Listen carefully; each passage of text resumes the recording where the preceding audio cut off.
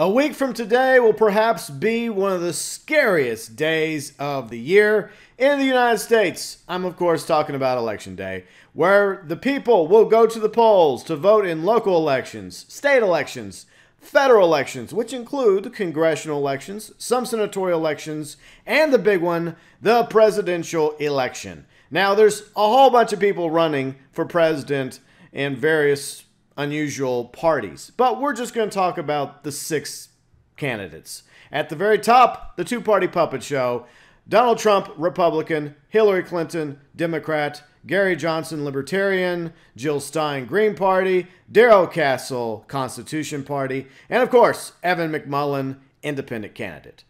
Now, some of these candidates will actually be on the ballot in all 50 states. Not all of them, though.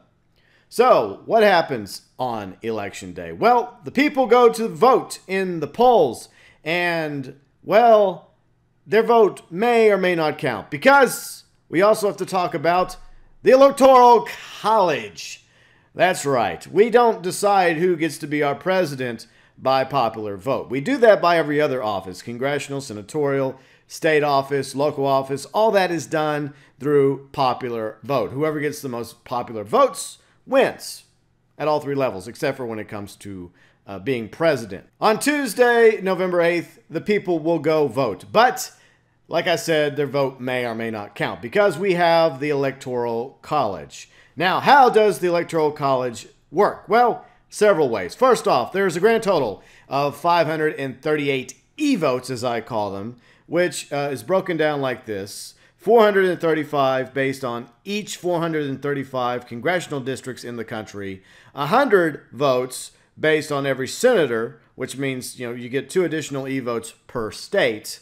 Then, of course, 3 electoral votes for the District of Columbia, which became a thing thanks to the 23rd Amendment.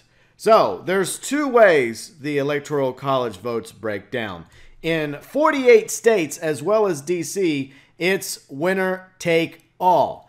Prime example: Texas, the Lone Star State, gets a grand total of 38 e-votes. Now, let's hypothetically say that the election broke down like this: Donald Trump gets 50% of the vote in the Lone Star State, Hillary Clinton gets 30%, Gary Johnson with 20%.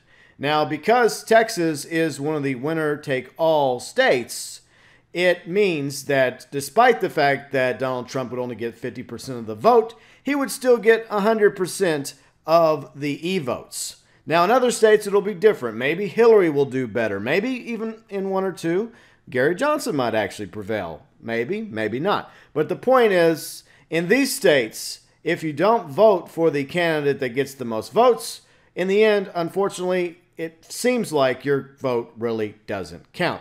Now, there are 2 exceptions to this, which include the state of Nebraska and the state of Maine. They have what we call the Congressional District Method.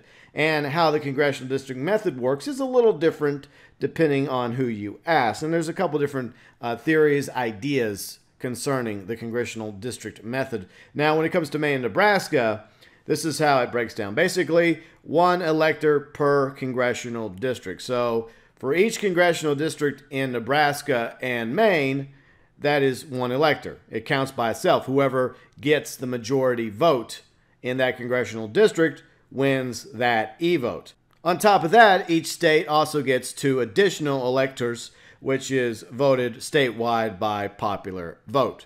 Now, in my opinion, I believe that all 50 states, including D.C., should practice the Congressional District Method when it comes to the distribution of electoral votes. That way, it makes people's votes feel like they actually counted towards something, instead of saying, oh, well, your candidate only got 47% of the vote, but they still lost, therefore, your vote doesn't count. Now, out of the 538 electoral votes up for grabs for all presidential candidates on each state throughout the country, along with D.C., the minimum required to win the White House is 270 electoral votes. Now, some presidential candidates are on enough state ballots to qualify for potentially at least 270 votes. Others don't. But at the end of the day, when the vote is cast, the electors, I believe it happens a month later in December. Even though the night of the election, they say so-and-so got 270 plus e-votes, they win, or the other person wins, or maybe nobody wins. We'll talk about that in a minute. Now, hypothetically, whoever ends up getting the most electoral votes, as long as it's over 270, is the next president. Now, what happens a month later, each elector gets together, each state, and they cast 2 votes. First, they cast a vote for president. Then they cast a vote for vice president. This according to the 12th Amendment. Now, what's interesting here is that electors are not required by federal law to honor the pledge. So if their state goes Trump, or their state goes Hillary, or their state goes Gary Johnson, for example, the elector does not necessarily have to cast their vote for Gary Johnson, Hillary Clinton, or Donald Trump. It's called a faithless elector. And it's happened a few times before, but it's never really made any real big difference. But it is technically a thing. Now, the question you have to ask yourself is, what happens if none of the candidates reach the minimum of 270 e-votes on election day? And this is quite possible because you have 2 extremely unpopular candidates in Hillary Clinton and Donald Trump. And it is quite possible that Gary Johnson and Jill Stein, maybe Darrell Castle, as well as McMullen, will pull enough e-votes away from these 2 candidates that neither Donald Trump or Hillary will be able to get the 270 electoral votes required to win the race. Now, what happens if this actually transpires? Well, according to the 12th Amendment, there are several steps that will be taken should this occur. First off, regarding the U.S. House of Representatives, they will vote on who the next president will be. And what it comes down to is the top 3 presidential candidates that actually got e-votes.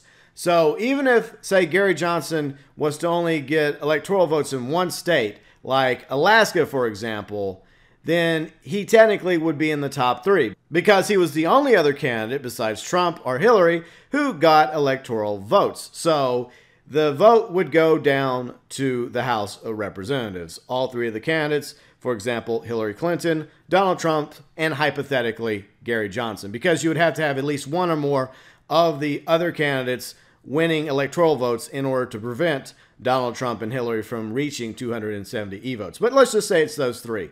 Now, the way it's going to work is, despite the fact that the House of Representatives has a grand total of 435 representatives, it's only 50 votes, which means 1 vote per state. So each group of Congress critters, based on each state, they have to form a delegation, like a delegation of Louisiana, a delegation of New Mexico, a delegation of the state of Washington, New York, etc. And they have to decide who their state is going to vote for. So that probably would result in some debating, depending on how many of them happen to be Republican or Democrat, vice versa. And it has to be like a majority vote per each delegation. And then they cast their vote.